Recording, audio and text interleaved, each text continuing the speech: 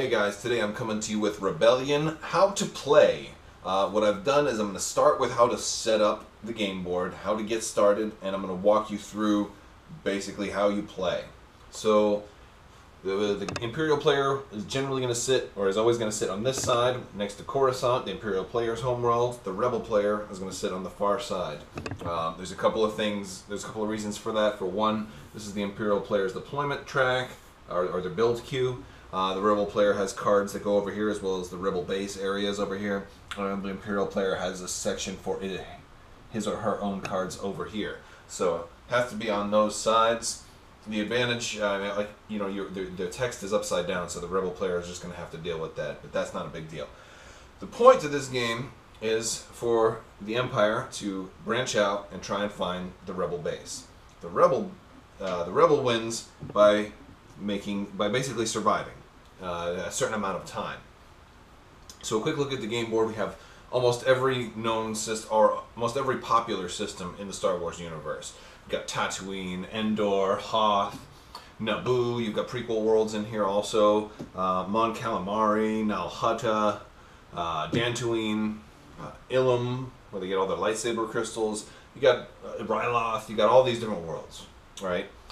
They're divided into different regions, which are separated by thick orange boundaries. See, each system itself is here and is adjacent to certain other systems. But these lines are drawn in certain ways that not everything, like Bespin isn't adjacent to Dagobah, because the line goes right here. There are thicker, orange lines here. This means this is not adjacent. So Mustafar and Utapu here are not adjacent. To go from here to here, you would have to stop at Dagobah and then to Utapu. And this is usually for the outer rim. You'll see these thicker orange lines just to prevent certain adjacencies. So these are all considered one region. These are all considered one region. This is all considered one region. The inner systems are all considered one region. So on and so forth. These thick orange lines. That's referenced by certain cards. There are certain benefits to controlling all the planets in one region, so on and so forth. Now, additionally, there are two types of worlds. There's populous worlds, those worlds that have a hex on them, and there's remote worlds that do not have a hex on them. Okay, so Tatooine is a remote world. Alderaan is a populous world. And these hexes basically are where we can establish control. If the Rebel player, if this is a Rebel world loyal to the Rebellion, it'll have a little Rebel symbol on it. If it's an Imperial world loyal to the Empire, it'll have an Imperial symbol on it. Or if there are Imperial troops landed on a world, we can flip this over and it can be subjugated, which is almost as good as being loyal, but not quite. We have different symbols next to these worlds as well, and we have little numbers here. So, what I'm going to do is I'm going to show you one of the boards, okay? Because these symbols are relevant to what type of unit they can create. So, here looking at the Rebels board, you'll see that a blue triangle can represent either an X-Wing, a Y-Wing, or a Rebel transport. A blue circle represents a Corellian corvette, and a blue square, squares are always the best, represents the Mon Calamari cruiser. So, what does this tell us? It means blue icons always mean ships, orange icons always mean ground, right? And so triangle means a Rebel trooper, circle means airspeeder, more powerful, and then square, they have two square options, shield generator or ion cannon. All right, just for FYI, just a quick look over what everything means here. This means this X-Wing rolls a black die, one black die, the number 1 in there, and he has 1 health. He is considered to have black health. I'll explain that later when we talk about combat. The Y-Wing rolls a red die, but he is considered to have black health. The Rebel Transport rolls no dice in combat, but he has 2 health, and it's red. Typically, red health is for big things, and black health is for small things. Okay? For the Imperial side, the TIE Fighters, for example, have black health, and the Stormtroopers have black health, but everything else in the Empire is big and has red health. So all the ships are big. They have red health, or all the big ships are big. Big ships are big, imagine that. On the ground, your Rebel troopers have black health. The air speeders and the shield generators and ion cannons each have red health. Okay? And then it has to do with when we're rolling dice, what hits what. Okay? Now, the airspeeder, for example, will roll 1 black die and 1 red die when he's in combat.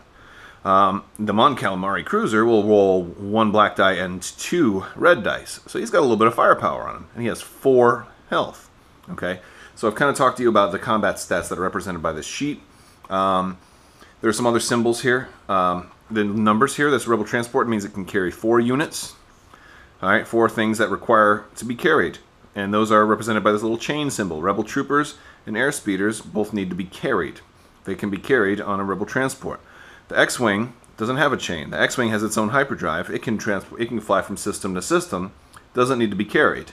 Same thing with the Y-Wing. The shield generator and the ion cannon each have this little anchor system. They stay where they stay put. They can't be carried. They can't be moved. All right.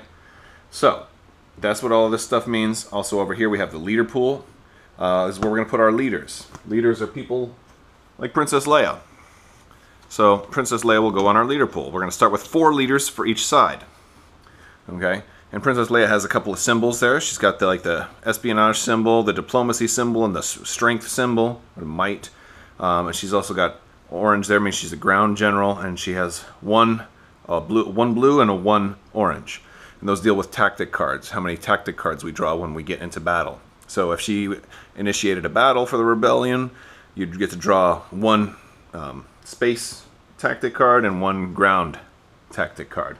And tactic cards are extra little bonuses that you can play when you're in battle. All right, let me put those back. Let's just, for consistency, let's look at the Empire side real quick. We have the same thing here, except the TIE Fighter doesn't have a hyperdrive, so TIE Fighters need to be transported. And we've got our little Gazanti assault carriers that can transport 4 things.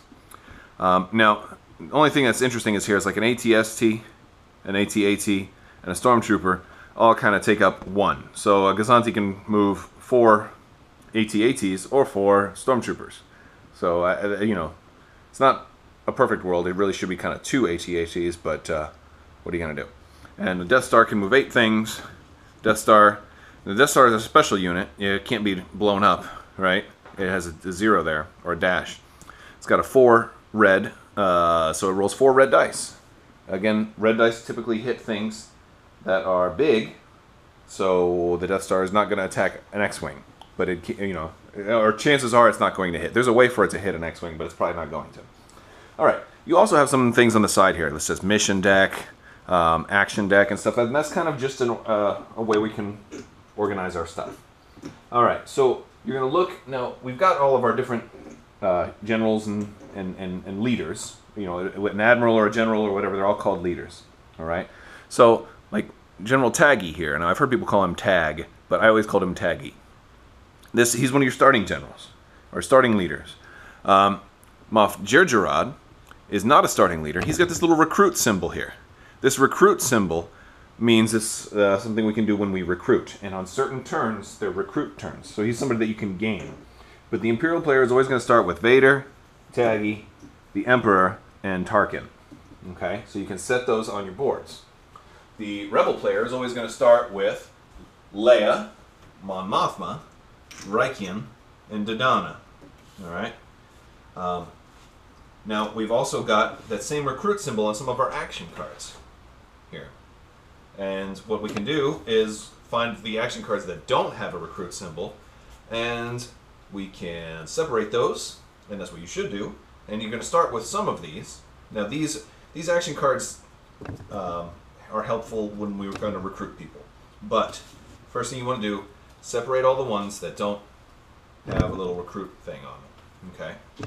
So, now that we've done that, we also have to go through our mission deck. And for the Rebels, it looks like that.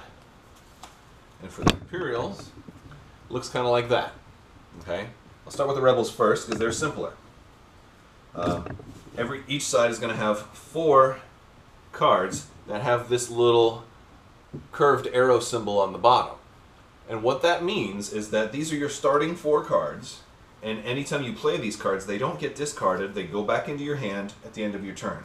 So you're going to have these same 4 cards every turn, and they represent basically the most basic actions you need to play the game, such as sabotaging the Imperials, or building alliances, in other words, I'm going to try and win over Mandalore for the Rebellion. You know, and you can either do that, or you can be contested and do that, and you know, maybe Leia shows up and Darth Vader's there to also argue, you know, their case. So there's different, you know, those are staple things, and each turn you're going to draw 2 more mission cards that'll give you different things you can do, maybe more advanced things you can do, maybe more powerful versions of the same things you can do, and that's our mission cards. Now the Imperial side, if you're just getting the game set up, you're going to notice they also have 4 mission cards that have these. Just for reference, the regular mission cards don't have that symbol at the bottom, right? But they're going to have a couple of, they have a deck for projects. Okay, now this is the Imperial player's very special projects, like building Super Star Destroyers and constructing Death Stars and things of that nature. Those cards look very much like the mission cards, but they have this little star here in the bottom right. So you'll want to, they should already be separated right out of the box, but just in case maybe your little brother shuffled all these cards together not knowing, go through and make sure you got all of these out, okay? Because these are very, very special, and you can't just draw these whenever you want to. You have to play a special card to get these. Oh, by the way, that's one of your starting cards, allows you to get those, okay? But you have to do it deliberately, but they're very powerful, especially like the Construct Death Star, or Construct Super Star Destroyer, or the Fire the Super Laser. Yes, you have to get a special card to fire the Super Laser. And by the way, when you do fire the Super Laser, it's awesome because you get to put this over that system. The system is not there anymore. It's gone. It's gone. And you only blow up Rebel units that are on the ground. So if you have Imperial units on the ground and you blow that up, they survive. They're basically just on board the Death Star at that point. Pretty cool stuff. All right, so we've got these guys, right? We've got our starting 4 cards ready, and I got to go through the Imperial side. His action deck. He's got 3 starting cards. I'm sorry, no, he's got 4 starting cards, and all the rest should have the recruit symbol. The Imperial or the Rebel player has 6, but we're not going to start with all of those. We're going to start with 2 random action deck cards, and these are special types of cards that will, and they each have a special, they kind of say what they do, but they also have a timing. Maybe this one's, I can play this one at the start of combat, and it gives me 3 extra tactic cards, right? But they have special things that they can do.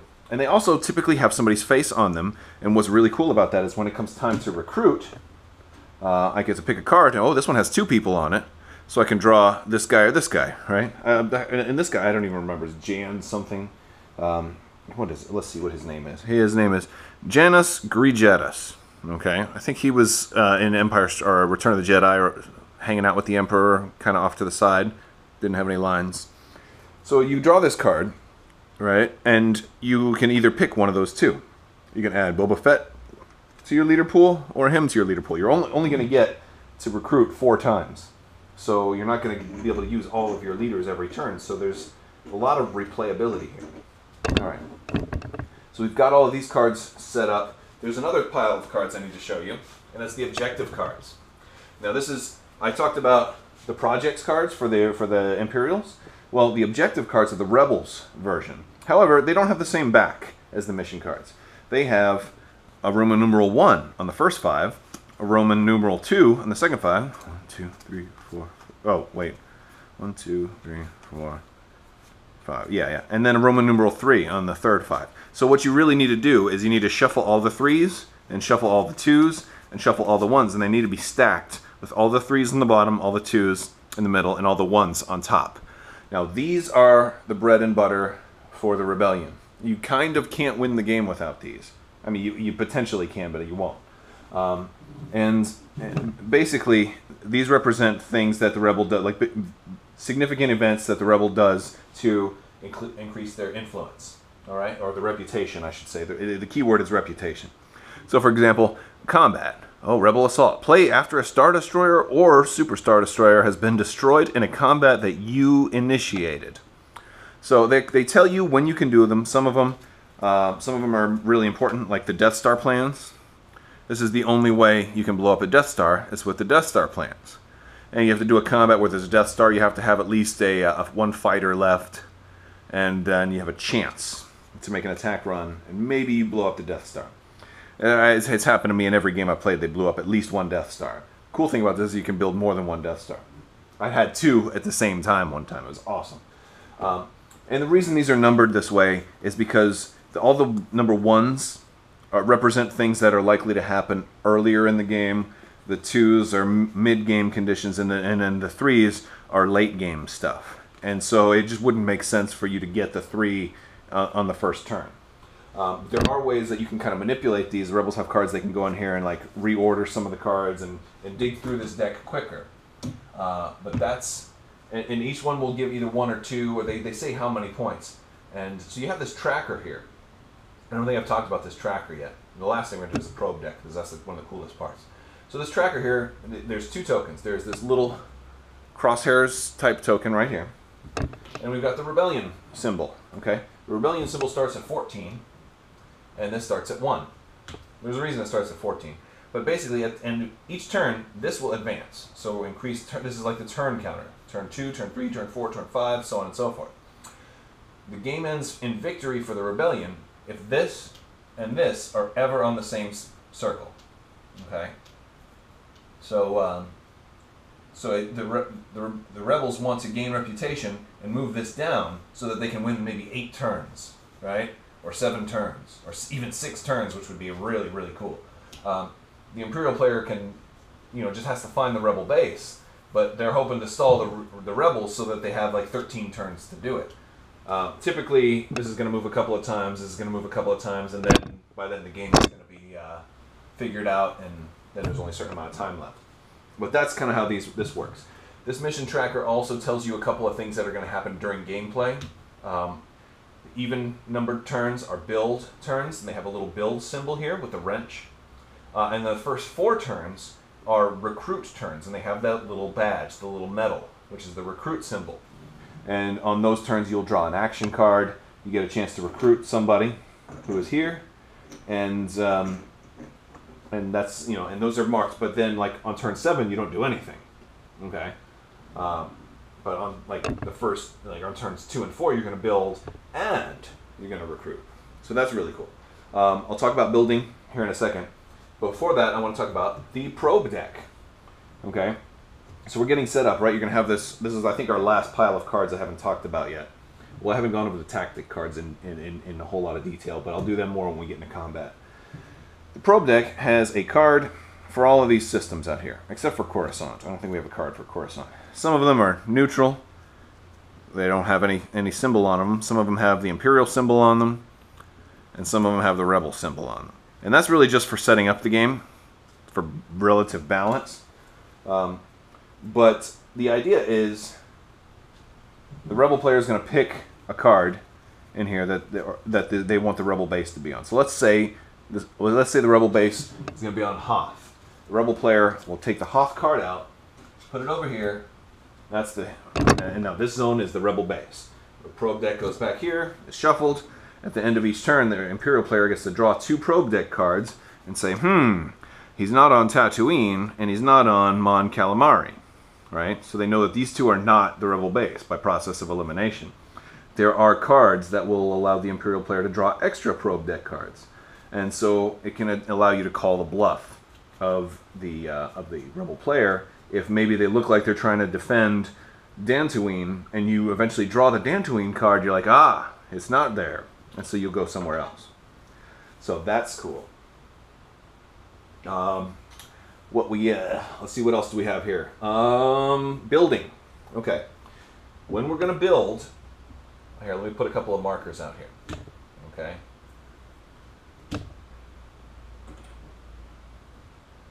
All right. Oh, let's put one of these too. All right. No, I don't want it there. I want it on Corellia. All right, so I put a couple of markers out here. So my Jito is loyal to the Empire. Mandalore is loyal to the Empire. Corellia's got a troop on there, so he's subjugated. So he's still Imperial, but he's not loyal to the Empire. So they're not working as hard as they could be working. And then the Rebels have, let's say, Felucia and Mon Calamari. Just in this example.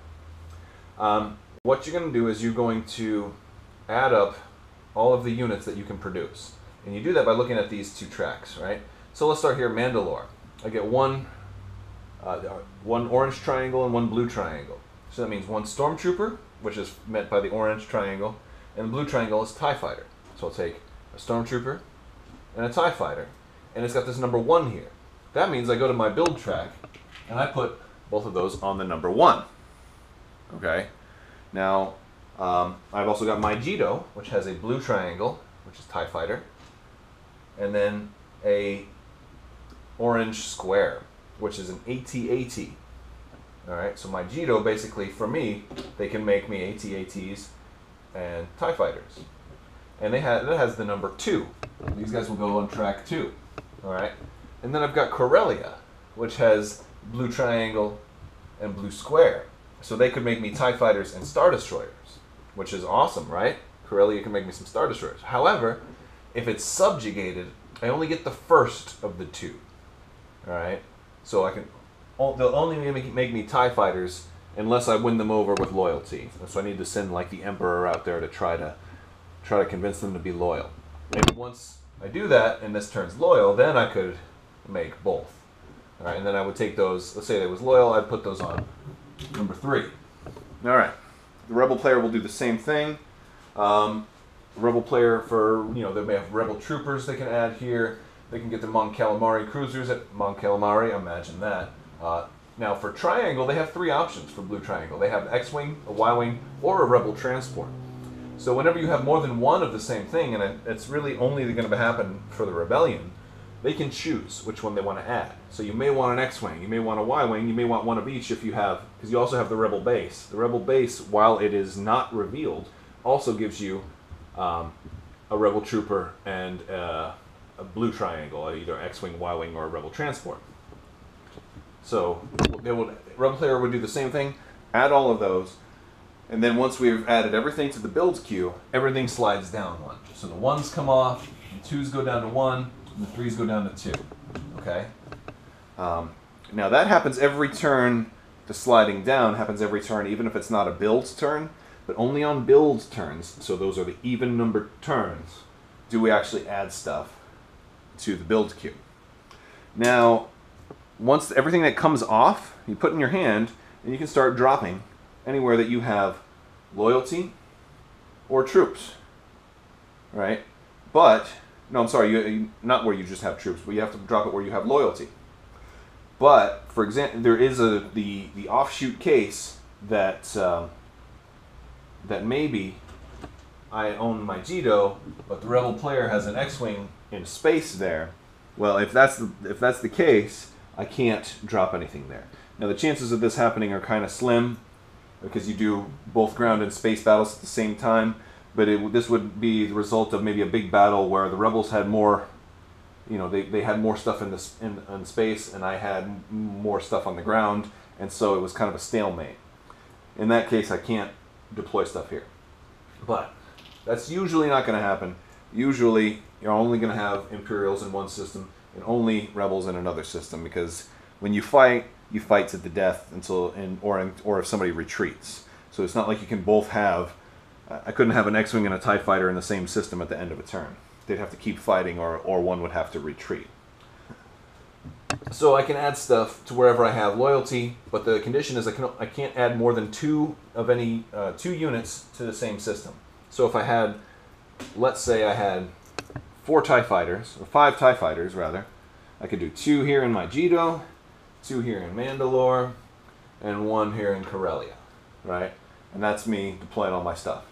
And it can be any 2. If I had, let's say, 3 Star Destroyers that all came off the build queue, I could go, I could go 2 Star Destroyers there, and 1 Star Destroyer here. Or 1, 1, and 1, right? Something like that. And that's how that works. Alright, now let's talk about combat. I'll put a couple of things here on Dathomir. Okay? And so I've got a Star Destroyer, 2 TIE Fighters, a Gazanti, an ATST, and a Stormtrooper here on Dathomir. And I'm going to give the Rebels some presence in Yavin. Yes. Yes, I am.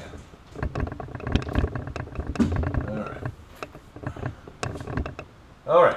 So the Rebels have a Mon Cal, an X-Wing, a Y-Wing, a Rebel transport. I should have done a simpler. Let's do a smaller battle. Let's do a smaller battle. I don't want this Star Destroyer there right now. Okay. Smaller battle. Less dice. Okay. So whoever initiates combat, and you'll do it with these guys. I'm just going to show you basically what combat would look like and why I'm doing what. So I would say, all right, I'm activating here. Darth Vader move. I have to drop a leader wherever I'm going to try to move people. I'll move them in there, and then we have to have a combat. Now, if the Rebel player doesn't have a leader here, they can put one in there. Let's say we put Dodonna in there for his bonuses. Okay, so then we look at both of these and say, okay, so Vader's got 2 for space and 3 for ground. Dodonna's got 2 for space and 1 for ground. So we'd each draw tactic cards. That's the first thing you do, right? I'll go first. Vader get his 2 tactic cards. Let me get 2 different kinds here because I want you to see.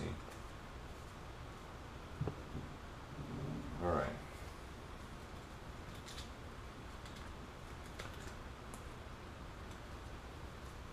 All right, so this is kind of what the tactic cards look like. Shoot, that's not the one I wanted. There we go. Some of them have a lightsaber symbol on them, and some of them don't. But they all say what they do. This one would deal 2 damage to 1 ship. This one would let me re-roll 2 of my dice. Okay, I'll explain why that lightsaber symbol is relevant. So first thing I'm going to do, we're having a combat. I put my ground troops there on the ground next to his ground troops, and I have my space stuff. Okay, I've got a Gazanti and 2 ties against the transport and an X-wing and a Y-wing. I need to figure out how many dice I'm going to roll. We start with the space combat first. I've got 2 TIE fighters, and they each roll 1 black die, so I'm going to roll 2 black die.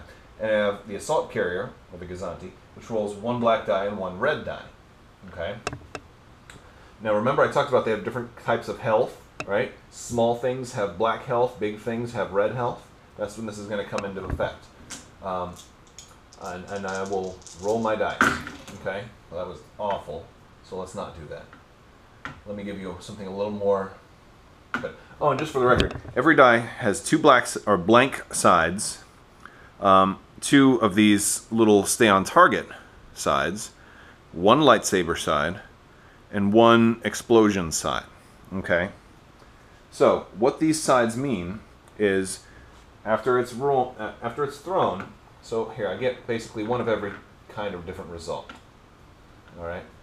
This means I've got 1 black damage, 1 red damage. A die with this face means it can hit anything, either a red or black. Okay. And then this lightsaber card means no damage. Lightsaber face means no damage. Instead, you can use it to either draw a tactic card or spend it to play a tactic card that has this lightsaber symbol. And so the tactic cards that have these symbols tend to be a little more potent, because this is 2 damage to 1 ship of my choice, which is great because that could kill the Rebel transport, their biggest ship, right away. So I do all this damage, and I say, all right, done. Now, the defending player has to take all of these dice and assign them to his ships. You can't assign more damage. Like I can't say, all right, all the damage goes to the X-Wing. The X-Wing and the Y-Wing each have black hulls, so this will have to go to one of them. I'll say the Y-Wing. The red die has to go to something with red hull, so that goes to the transport. Now, red dice are largely ineffective against just a fleet of X-Wings or Y-Wings because I wouldn't be able to put this anywhere, so it would be counted as a miss, right? But if I had rolled this, now I can put it somewhere, and that's kind of the rule. If you can put it somewhere, you have to. All right. So right now I'll assign the red to this guy. Now this can go anywhere. This can go anywhere, and it has to go somewhere. So at this point, I have a choice. I can say, all right, I'll put it on the X-Wing and kill my X-Wing, or I can put it on my transport and kill my transport. But it's gonna be because the transport has 2 health. If I had any other ship, I could put it on another ship. Or if the transport had 3 health, I could put it there and it wouldn't kill him. Because once combat is over, all the ships that survived are healed. So it's great to do that. But combat can last for multiple rounds, and damage persists through the different rounds. So let's say I put it on my X-Wing. Okay. Then I would mark my transport as having 1 damage. So we have these little damage things. So there's 1s and 2s, and you use these to mark what's actually no, I won't. I'll put it on the transport. He's dead, and I'll put this under the Y-wing to mark that he has been hit. All right. And the reason, even though that's enough to kill him, because these small ships have 1 hull each, even though it's enough to kill him, I still mark it because it's simultaneous combat. I can also shoot back even though I'm destroyed. And I might just, that's why I want to keep 1 ship alive. In case I completely blow him up this round, then the X-Wing will win the battle. All right, so now it's the time for the Rebel player to shoot back against these 2 ties in the Gazanti. So we've got a black die from the X-Wing, a red die from the Y-wing, no dice from the transport. So transports aren't very good, but they're useful for transporting stuff, right? And sucking up damage a little bit. All right, and so that's a terrible roll. Let's say I rolled... all right, let's say I rolled a red hit and a black anything. The red hit would have to go on the Gazanti because he's red. He's got red hull. But the TIE fighters both have black hull. I can either kill 1 TIE fighter or also put this one on the Gazanti, leaving both my main shooters here alive. I'd probably kill 1 TIE fighter though, because the Gazanti actually has some pretty decent guns. The Gazantis are good ships. So, and that's how combat goes. Now, once that round is over, the Rebel player can say, all right, I'm going to retreat, or I'm going to stay there. Well, actually, the initiating player, the Imperial player, would have the option to retreat. But we also have to do ground combat. And ground combat works the exact same way. You just keep going until somebody either retreats or everybody's dead. And then whatever's left wins. So that's kind of how combat works without going too much into it. In larger battles, it can become kind of crazy because you end up having a lot of stuff with little damage markers under it, especially when stuff has a lot of hull. Now, I'm going to go back to leaders a little bit more and activations and missions. Actually, no, I was doing setup, wasn't I? I wanted to do a little more. Hold on. Let's talk about starting the game. So we're basically set up right now, and the first thing that has to happen is we need to figure our starting locations. The Imperial player has the advantage of numbers. The Imperial player is going to start out with 3 loyal systems and 2 subjugated systems. And basically what you do is you start flipping over cards until you get 3. Oh, by the way, this is the advanced rules for setup. If you go to the rule book, there is your first game, and the only difference is it tells you exactly where to put certain starting units, whereas the advanced rules kind of randomize it a little bit. The only time you'll only ever play this your first time, and it's still using kind of the same format. So the Rebel players start here, here, and here, and the Imperial players start here, here, here, here, here, here. I don't like this way as much. I like to randomize it, but I did do this for my very first game. The second time I did the advanced game, and it was way better. So it just, I guess it takes a little longer because you have to flip over a couple of cards, right? Flip over a couple of cards. Alright, so I'm just going to keep flipping over cards until I get 3 Rebel systems. The first 3 Rebel systems we get are going to be with the starting Rebel places, where they're going to have loyalty.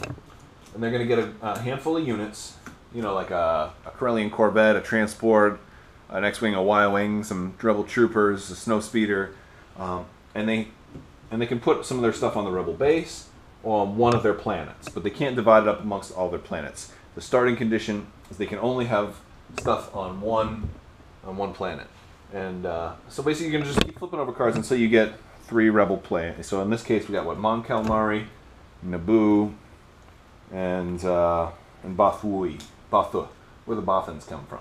All right, so those will be the first. We'll put loyalty there, the Bothans, Bathui, and Naboo. All right, so those are loyal Rebel worlds. And then let's say I'm going to put half of my stuff on the Rebel base and half of my stuff in Mon Calamari. to kind of defend it. Now, that's not the exact the exact units you get are in the book, like exactly how many you get. But I just put a handful down for right now because I don't want to get too technical. But so that in the Imperial player, it's your first 5 Imperial planets, and you're gonna have 3 that are loyal to the Empire and 2 that are subjugated.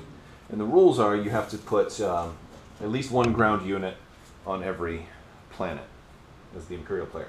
Then you take those 5 starting worlds that you started with the Empire, all right, and you remove those from the probe deck. They're not in the game, right? They're completely separated. Now the probe deck is ready to start, and then the Rebel player can now pick his base, his or her base. And let's just, for sake of argument, let's say I got these starting worlds, right? It wouldn't be these, and let's decide, and I'll put my guys out. And blah, and I start with 3 Star Destroyers and a bunch of TIE Fighters too. Stuff like that. Alright, so let's say I start out like that. I mean, you're going to be spread out a little bit more because it's random and you can't use just any planet, but that's kind of how we start out. Okay, now you pick the base. And, well, so the Rebel player will pick his base. Now let's talk about the Rebel base. The Rebel base is a mystery. We already picked one earlier, right? We said it was Hoth. Now the only time that's gonna I'll force it to get revealed is if I land ground troops. So for example, let's say I fly a Star Destroyer through Hoth, and Hoth is the Rebel base. The Rebel player doesn't have to say anything, you know. Now if I had the Star Destroyer carry, some ground troops, a Stormtrooper and an ATST, and I dropped those on Hoth, which of course I would want to do if I was flying through, then as soon as I land ground troops on a system, the Rebel player must say whether or not it is the Rebel base. If at any time I gain loyalty in a system, the Rebel player must say whether or not it is the Rebel base. Now it's much harder to just gain loyalty throughout the galaxy. The Empire typically has to land ground troops first, and has to subjugate first, and then play some other card to hopefully win loyalty. Then they can leave. But it's dangerous because then the Rebels can come back and snatch it up. Typically, what you want to do when you're playing this game is leave ground troops in as many places as you can. So, it's kind of this startup, kind of went over combat. Let's go over leaders and actions. So I have my 4 starting cards. Beginning of the game. All right, I'm going to draw 2 cards. All right, so now I have my 4 starting missions, 2 more missions. The Rebel player will go first, and he or she will take their cards. And this is where your leaders come into play, because your leaders represent multiple different things in this game. Your leaders represent your ability to do missions, your ability to move units, as well as your ability to do combat. So let's say I wanted to do 2 different things. I wanted to build an alliance and do sabotage. Of course, I wouldn't announce this to my opponent, but let's say I'm going to go 1, 2. All right. So I take the 2 missions that I want to do, and you can do as many missions as you have leaders. As a matter of fact, you can even put 2 leaders on 1 mission. If you really want it to succeed, you can put 2 leaders on 1 mission, but no more than 2. Typically, you don't do that though, but you are technically allowed to. And let's see, is that a good one? Yes, build alliance. And sure, sabotage. All right. So I'm leaving 2 leaders in my leader pool. Now, it's always a good idea to leave some leaders in your leader pool. Almost always a good idea. Maybe the first turn might be the only time you don't, but because they give you the flexibility to react to what happens on the board. So, but once a leader is assigned to a mission, they have to do that mission. So, so I say, all right, I'm doing 2 here and leaving 2 here. The Imperial player then can say, all right, well, I'm only doing 1 mission, and I'm going to leave all the rest of my guys in my leader pool. And so the turn will begin. So now I have the option of, in any game where you have activations like Imperial Assault or Armada, or something like that, these leaders, every leader you have basically represents an activation. So I get the first action. I'm going to reveal Leia, and I'm going to say build alliance on Felucia. Now this card says attempt in any populous system, hence a hex. If there are rebel units in the system, roll 2 additional dice. If successful, gain 1 loyalty in the system. So attempt, that's the first keyword. Certain cards say resolve, they automatically happen. It's an automatic success. But the cards that say attempt, and most of them say attempt, that means that it can be countered. So I put Leia in that system, that's where I'm activating her, right? It says it can be in any populous system. I could try Cato Neomoida if I wanted to. Alright, so I put her there, I put her on Felucia. Now the Imperial player can either say, okay, that happens, or they can try to block. So in this case, let's say the Imperial sayer, I will try to block you. So Emperor Palpatine comes here and says, aha, Leia, I will try to stop you, right? To do that, he has to spend the leader token. It has to also go in the same system. And then now we look at the symbol at the top here. This is the diplomacy symbol, right? So that symbol is the yellow one. Leia has 2 of those symbols on her leader token. The Emperor has 3 of those symbols on his leader token. So Leia will roll 2 dice, and the Emperor will roll 3 dice. The color doesn't matter because the colors are the same. When it comes to missions and successes, the dice results mean completely different things. So, alright, this counts as 1 success, right? The hit. Blanks count as 0, right? The explosion also counts as 1 success. The lightsabers for missions count as 2 successes. So these are super, super awesome for missions. But, in this case, the Emperor rolled 2 successes. Leia rolled 2 successes. It was a tie. Ties always go to the person trying to block the mission. So the Empire would succeed in stopping the rebels from earning a token in Felucia. And then they stay there. Alright, that was my turn. Now it's the Imperial player's turn. They can also reveal a mission like, hey, let's do rule by fear and try to turn one of these subjugated systems to a loyal system. Kind of the Rebellion's same version of that. Or, instead of doing that, I could maybe save that for later. I can play Darth Vader in my Jido. All right. If I act, and this is another way I can use a general in my leader pool, a leader in my leader pool. I can put him on one of these squares, and everybody adjacent to that system can now move into that system. So, let's say I just want to move my Star Destroyer here. Let's say I had a Star Destroyer in Toydaria, Rhodia, and Malastare. I activate Darth Vader. I can move all of them in, and the Star Destroyer can carry this AT-AT. Boom, drop him on Both Wooey. Well, ground troops, is this the rebel base? Yes or no? Okay, in this case it's Hoth, so no.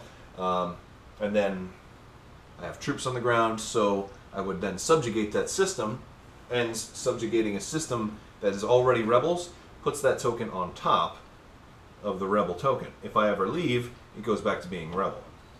Okay. There's something called, there's loyalty points. There are certain cards that will say gain 1 loyalty or gain 2 loyalty. And I'm going to explain that really quick. There's basically a 3-point spectrum. If there's 0 loyalty for me in Mandalore, that means it's neutral. If I have 1, that means it's mine, the Imperials. All right. If the rebel player gains 1 loyalty here, that just brings it back down to neutral. If the rebel player then gains another loyalty, that switches it to rebel. If I have a card that says gain 2 loyalty, I would probably want to do that on a rebel, or on a system that's controlled by my opponent. That would make it neutral, and then I could put mine on. So that's 2 points. So a point of loyalty, as it applies to this game, just applies to taking off your enemy's token and then putting your token back on. All right. So, all right, I put Darth Vader there. I moved all these guys, right? There's a special rule about that, though. If I have a leader in a system, I can no longer move units to or from the system. So, for example, let's say I have a bunch of guys in Sullust, and I think the Rebel base is on Tatooine. So I want to go, to Naboo, and then Rhodia, and then Tatooine. I put Darth Vader here, boom, move those guys. Well, now I can't put Taggy here and move them there again in the same turn, because I can't move them from the system that has Vader. And similarly, if I have all those guys in Sullust, I play a mission in Naboo to rob the rebels of their support, I now can't drop Vader here and move these guys there because I already have a leader here. So you have to be very tactically, you have to be very careful about where you put your guys during each turn. Okay, you start off with only 4, so you only get 4 actions in the first turn. But for the first 4 turns, you're going to be recruiting additional ones. Okay, so we go back and forth. You move, the Rebel player moves some people, challenges me, plays some missions. Things are done. Let's go to the end of the turn. At the end of the turn, what we're going to do is basically go into the refresh phase, where the first thing we do is we retrieve leaders. So I'm going to go and pick all my leaders and put them back on the board. And both players will do that. We should each have 4. Here we go. And if for some reason you played a mission that can't be played because it has no target, it's just like a waste. Like, for example, the Imperial player has stuff to capture Rebel leaders that are, co-located with ground troops, and you can't always do that because they might not play somebody in the right spot. So that would just be a waste. But all right, so you retrieve all your leaders. You're going to draw missions. You draw 2 mission cards at the end of each turn, right? And then you have to discard down to 10. You have a maximum hand size of mission cards of 10 cards. Now that includes these objective cards and these project cards as well that also go into your hand. Launch probe droids is the next step. The Imperial player picks 2 probe droid cards and gains some intel about where the Rebel base is not. In this case, Rhodia and Endor. Endor is useful, right? Then the Rebel player gets to draw an objective card and have some plans on how they're going to try and get some reputation. All right, and then let's see. Then we advance the time marker. So then we'll go to the next turn, and then do whatever is on here. So we already talked about building. So for example, turn 2 is both a build turn and a recruit turn. So we would all add up all of our stuff, throw our ships on the track on either 3, 2, or 1, then slide the track down and deploy our units. And we would also draw 2 cards from the action deck. You draw 2 cards from the action deck. You look at both of them, right? You pick one to keep and one to put on the bottom of the action deck.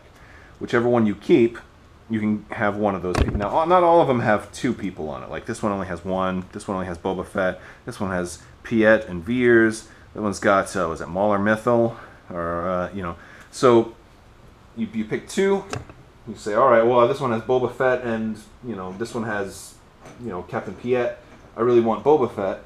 So I'll take that card. It goes into my, and you're going to have these you're going to have like a little mini hand of action cards. And so that goes in my hand. Now I'll have all 3 of these that I can play and hold on to for the rest of the game.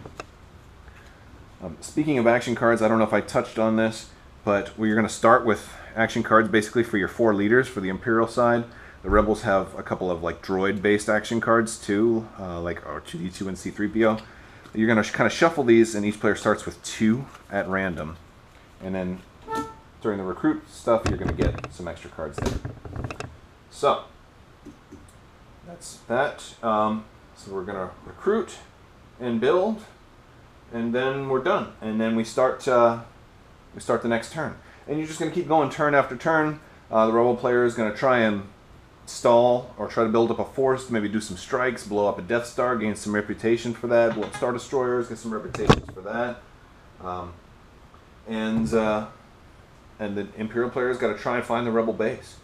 A lot of times the Rebel base is going to be on one of these systems that doesn't, on one of these remote systems, because I'm a lot less likely to fly out and land troops on Ilum. It's good for me to land troops on like my Gedo, because then I gain some production by subjugating that system. All right.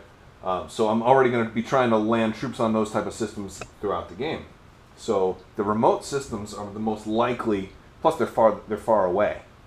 All right.